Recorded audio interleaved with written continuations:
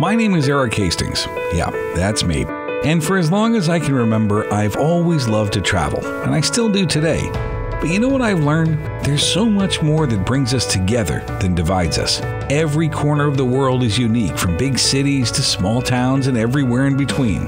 Through history, culture, culinary, and hands-on trial and error, I'll introduce you to the people, the places, and the secrets that remind us just how exciting it is to share with one another, to understand one another, and to realize just how connected we really are. I am Erik the Travel Guy, and this is an extra special edition of Beyond Your Backyard.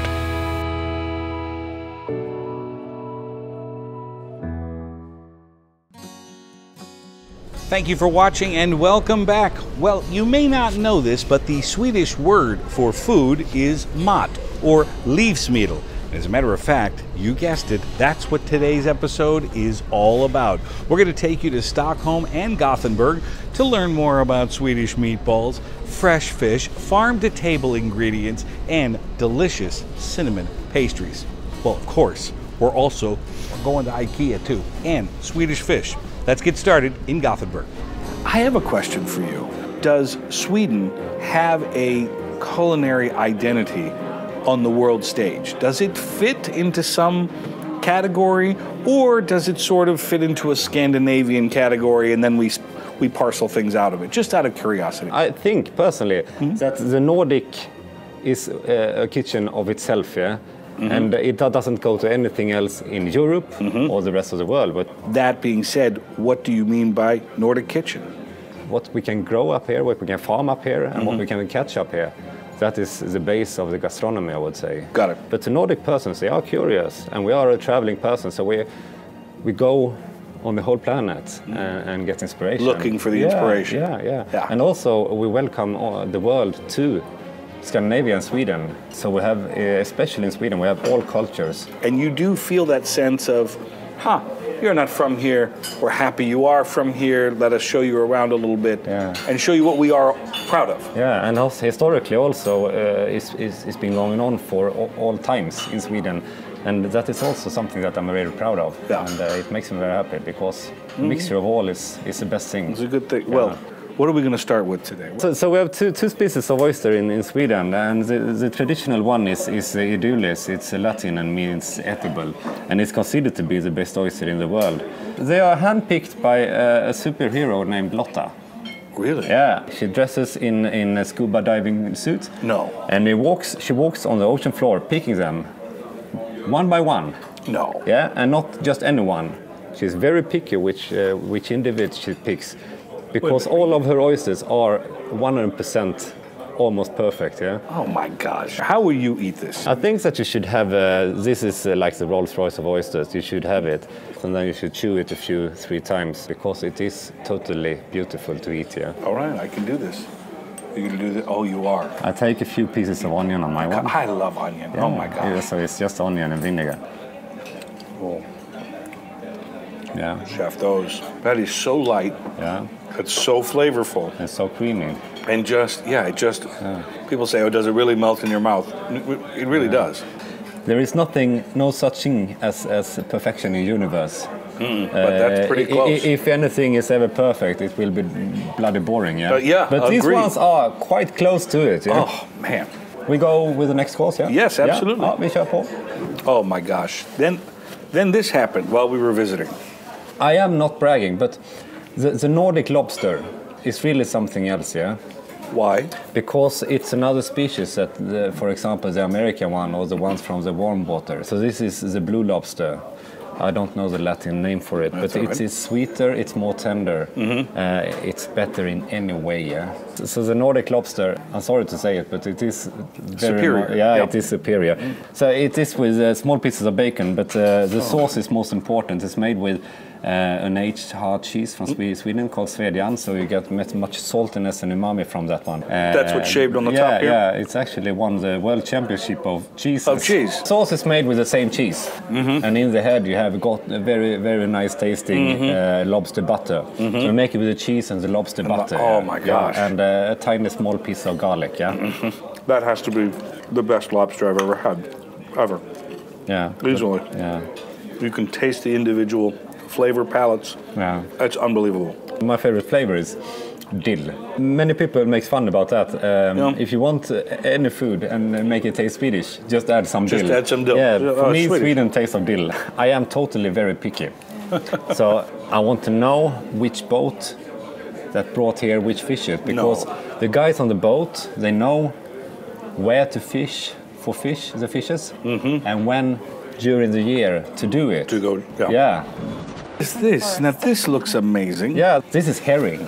This is herring? Yeah, but it's not any herring, it's called strömming. If you translate it to English, it might be called anchovy, but it's another species. It's a different... It's the same species as herring, but they live on the east coast of Sweden. Okay. And then they are small, yeah, and creamy and fat. There is a small place in the southeast of Sweden, and when they swim past it, then we call it herring instead. And it's marinated with something very strange, fermented caviar. Really? Yeah, and fermented fish. And then you crumb it and you fry it. And then we have the sauce of the same fermented caviar. And then you have the lingonberries too. And onion rings. Yeah, this might be my favorite dish. This is incredible. Yeah. The creaminess here. Yeah. The texture is perfect. The outside is crispy. The inside is just melt in your mouth. And you're right, those potatoes. I think there's some butter in those potatoes. I would say the opposite. I think there is some potato in the butter. I think you may be right. Just let me say, I'm not gonna buy a ticket and fly all the way from America to here to have this. Yeah. But I would say if they did, they would write you a letter and say, "I'm so glad I did. I would come here specifically for this meal." Yeah. Thank you so much. That is what I do. I try to spread joy with my cooking, yeah, and it makes me very happy to give this joy to many persons. I'm in love with every single thing we serve at this restaurant because it's like my babies, all of them. Yeah. I bloody love eating. Yes. Yeah. You're the best. It's good to meet you, man. I loved everything about my dinner here. Chef Gustav was amazing. The fish, the desserts, well, everything. And by the way, if you've ever wondered if the delicious candy Swedish fish is actually from Sweden, well, they are. These candies were originally developed by Swedish candy maker Malaco in the late 1950s for United States consumers. Back in Stockholm, I opted for a meal prepared using centuries-old Nordic techniques, which is cooking over a wood fire oven and fire pit. So I paid a visit to Chef Nicholas Eksted's Michelin-starred restaurant, Eksted. Someone watching back in the US might be curious and think, well, gosh, I don't really know what the Swedish population eats. What's nice about this particular city is, of course, it's a cosmopolitan city. We have Indian food, we have Mexican food from all over the world. Yeah. In general, what do you eat? Like the meatballs, potatoes, Yeah. really nice fish.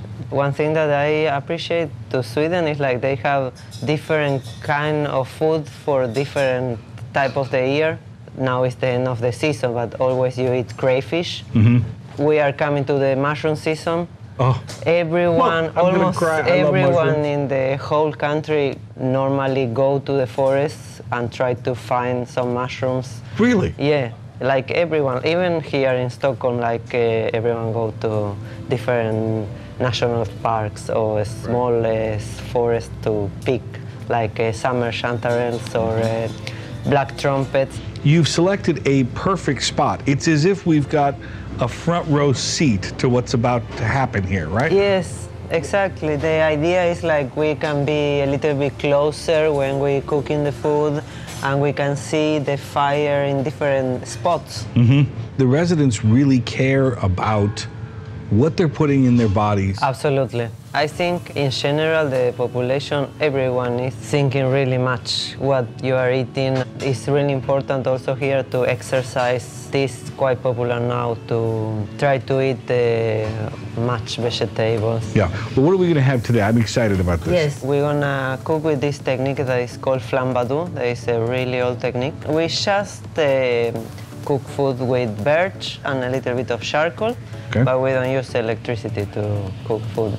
The idea for Niklas is like we cook like the really long time ago times, and we want to do this so near to the forest and Nordic. The important for us is like we try to cook everything directly before you get the food on fire, so you feel the smell of the when you are in the forest. Well, this works out because my appetite is on fire. I mean, I haven't eaten in like an hour, so this is going to work out for me. So Perfect. I say we get started.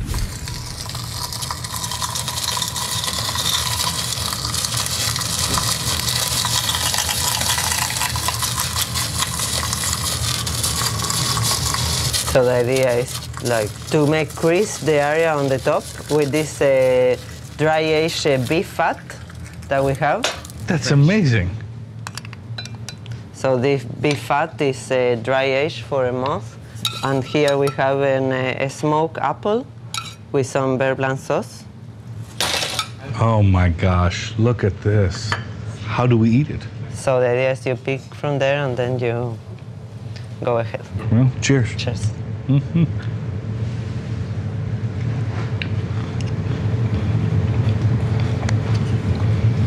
Oh my.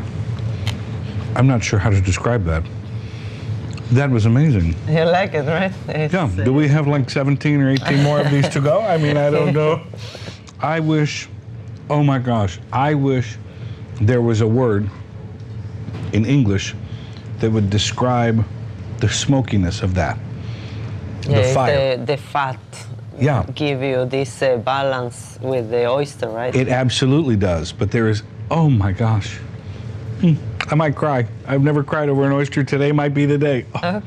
What is it called? What on the We menu? call the oyster flambadou. That was lovely. What's next? So here we have these Swedish chanterelles. Oh, we no. have these scallops that we ember bake directly on the branches. We have the sauce made out of the shells and the inside of the scallop, and we make it with the juniper butter with seasoned herb. And then on the bottom you're gonna have this Swedish seaweed that is also from the west coast. This is called rojina. And also we have these onion flowers on top. That is so light and perfect. This is incredible. Incredible. And did you say there's no stove back there? No, we cook there. That's it. Yeah. It's open. It's all open fire. flame. Yeah. So this bowl is around 250 degrees. Wow. So here we're gonna make this garnish for the lamb course. So we have this thyme fermented butter, and we're gonna make some Jerusalem artichokes, some salted baked yellow beetroot, and some flame corn. And then here we have this ember baked onions. So we have this brisket that we warm smoke. So the idea is we serve ourselves the garnish. Got it. On the sides. On the plate we have this pickled kohlrabi. Underneath we have the ember baked eggplant. We have this brisket that we warm smoke for 3 hours. Oh my gosh. We have the high flame lamb, and we have these black trumpets. On the vegetables also it's like 3 different techniques, like we fry pan the Jerusalem artichokes. It's an interesting combination. You think fire, meaning you're going to cook everything quickly. Right? That's the logical, like, oh, of course, you're going to throw it on because we're used to having a grill and we put the thing on and we take it off. But you're talking about hours and hours of reductions and a perfect, I suppose that's why you end up with a Michelin star. You know, like, that's a really, the cooking techniques, you're layering upon layers here. Yeah, one thing that is important when we are working, need a lot of attention from your skills. We have not invented words in English to describe how amazing this is. I sound like a broken record. It's ridiculous. This is ember baked eggplant. And what is on top? What is? This is a kohlrabi that we just pickle. The food here seems to make you, it almost forces you to slow down. But these meals, it seems to me, require you to, like you said, we have to be present to cook it. You have to be, you almost have to be present to eat it. I can't do this alone. The whole team make every guest happy, I hope. So here we go. So we're gonna have some dessert now. On the bottom we have this roasted oat flour. We marinate these raspberries in the elderflower juice, and on top we have this cream that is infused of herb. And on top we have this sorbet that make out of wood sorrel. Bon appetit. This is like a Christmas present. Oh, raspberries are my favorite. I found my childhood at the bottom of this bowl. It's amazing. Thank you so much for this. I really appreciate it. Yeah, well. Both these meals are worth an entire vacation just to have lunch or dinner here. But perhaps the popular Swedish retailer a.k.a. is your only exposure to the culture of this country. Well, good news. They have a cafe where you can sample those famous Swedish meatballs and other authentic Swedish delicacies.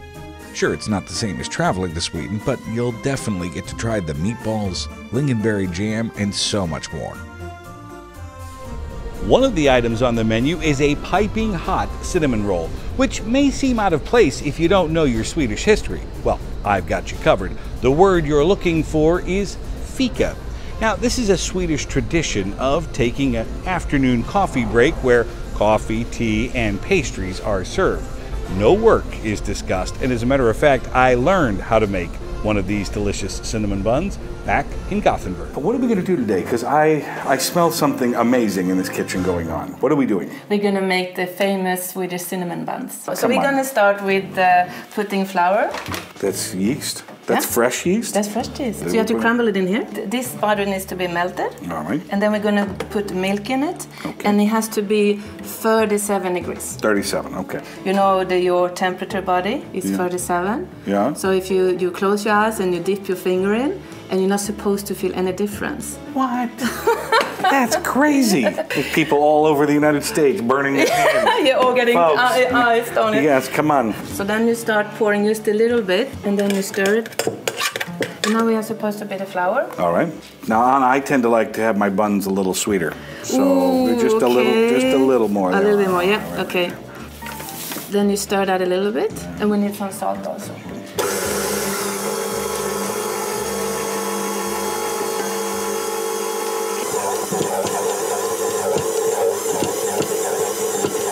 This is right now what we call riveting television. This is what I call living in the moment. Exactly. Yes. I just like the notion of somebody on their couch right now being like, are they just going to wait? I'm going to sit here and watch it? And the answer is yes. Yeah. You are. Yeah. Okay, now I think that's good. I think it's good perfect. Good work, yes. This is going to be nice. So now this has to rise for half an hour. All right. So here how it looks like. Look at that. Press a little bit. Then it goes up. It doesn't stay too long. Then it's like ready. Perfect. Yes. This looks amazing. Oh my gosh. All right, now what? Put some flour on. And then you knead this. Is there a right way or a wrong way to do this? No, normally because you want to get some air going. So you want to do like... Oh, wow. So now you're gonna roll it out.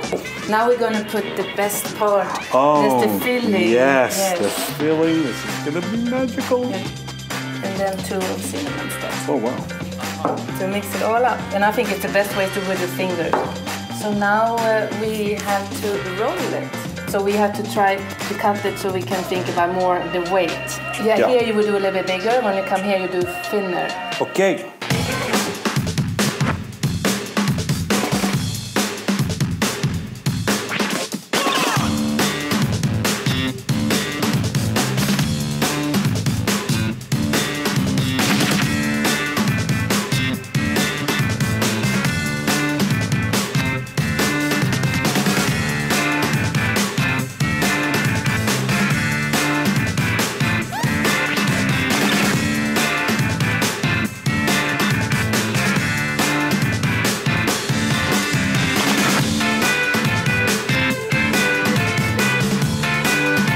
Out of here. Oh my gosh, look at these.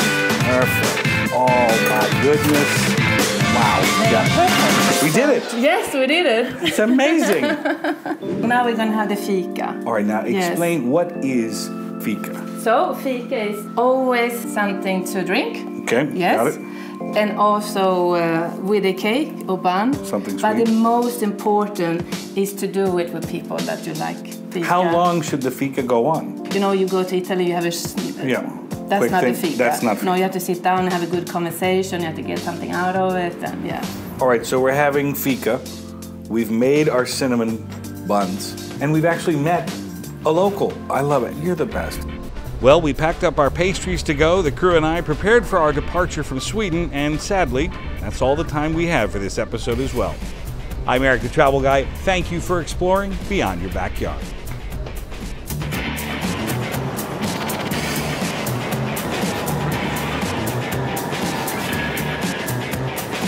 Okay, we brought this.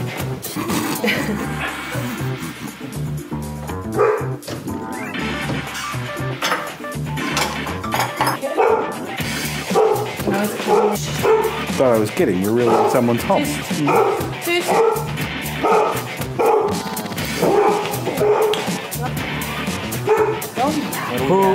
I brought my attorney for us to sit down with. Nice. Oh, well, we have the apron for. I love this apron. Yeah. This is a great apron. We should put the wine bottle and a nice straw, perhaps. It'd be lovely. Okay. So then you need this. I do need this. Yeah. That's a good one. Yeah, I normally said I'd be doing a workout while I was here this morning, like a cinnamon boss. Do I have like a light beer or something to wash that down?